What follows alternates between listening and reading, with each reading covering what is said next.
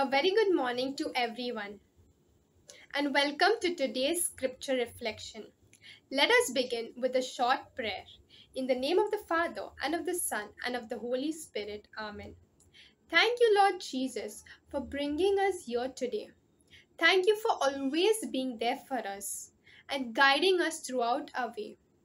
Thank you, Jesus. Praise you, Jesus. Praise God, everyone. Our scripture reading for today is from Matthew chapter 5, verse 20 to 26. For I tell you that unless your righteousness surpasses that of the Pharisees and the teachers of the law, you will certainly not enter the kingdom of heaven.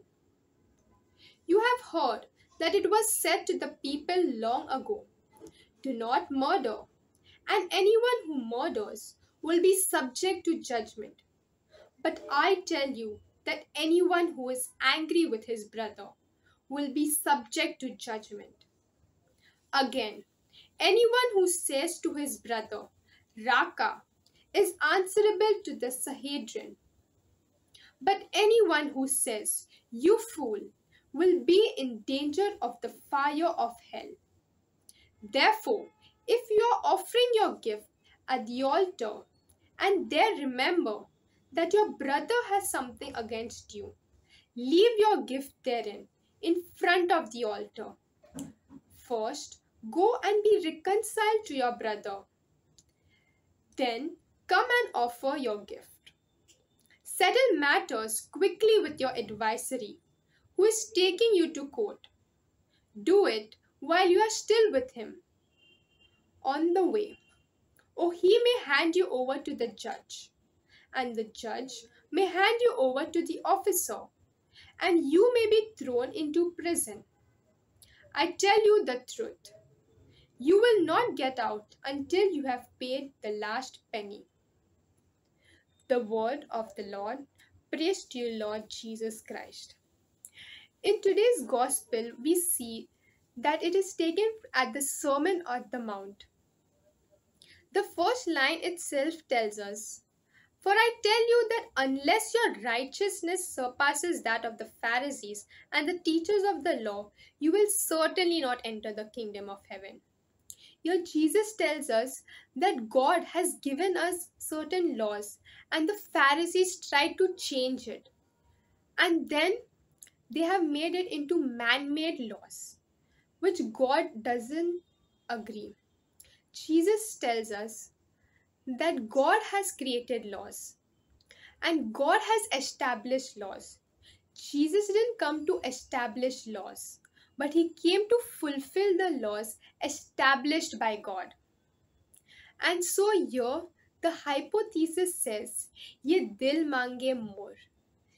And so Jesus does.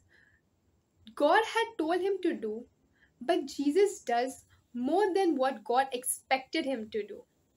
And so we too must also do more than what God expects us to do. Here we see that Jesus is not telling that the Pharisees are false. He's just telling that the Pharisees are inadequate. Their teachings are incomplete because they do not do what they preach. And so Jesus tells us that committing a murder, that is by getting angry, is also a murder. That is an emotional murder.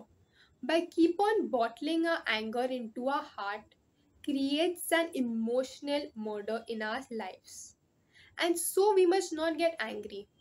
But if you go to see here, is there anyone in this room, including myself, who doesn't get angry? Yes, every one of us get angry at some point or the other. But we must not bottle up. We must go and forgive that person. That is what Jesus is telling us to do today. Jesus also tells us that the Pharisees think that by getting angry, nothing happens.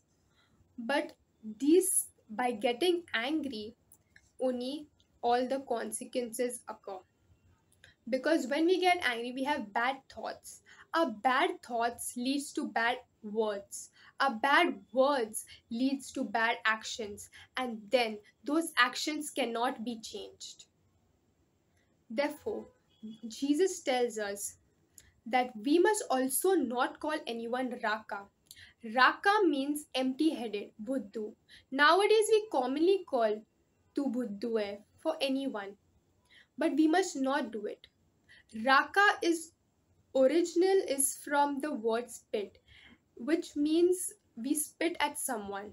So we must not use the word Raka for anyone because it is really bad. And so here Jesus also tells us that calling someone useless is very dangerous. According to the Pharisees, it will be like किसी का कत्ल नहीं किया ना तो प्रभु तुझ पे गुस्सा नहीं करेगा. But according to Jesus, calling someone useless is also as equal to a murder. And so therefore, Jesus tells us that now we already said the word to Buddhu or we call someone bad. Now what can be done? So that is why the consequence has occurred. But what can we do for the subsequent?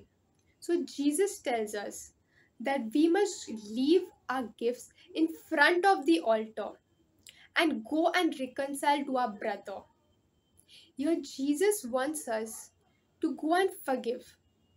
Jesus doesn't want us to sit in church and pray the whole day. Jesus wants us to go and forgive our brother or sister. Jesus also tells us that after a fight with our parents or siblings or friends, we should not come to Mass. We should not go to Mass and then after a fight. We must instead go and forgive the person and change our heart. If we are not willing to change our heart, there's no point in coming to church and changing our soul.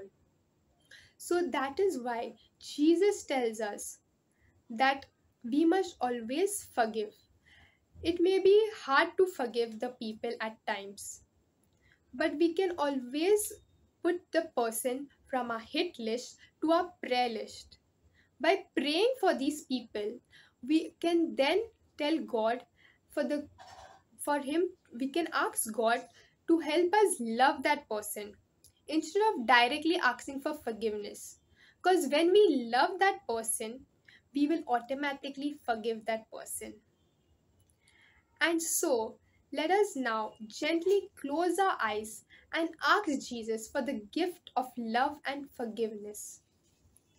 Dear Jesus, for all those times we have been angry to anyone around us, let us help to love them. We will today put them in our prayer list and then gradually forgive them. In the name of the Father, and of the Son, and of the Holy Spirit. Amen.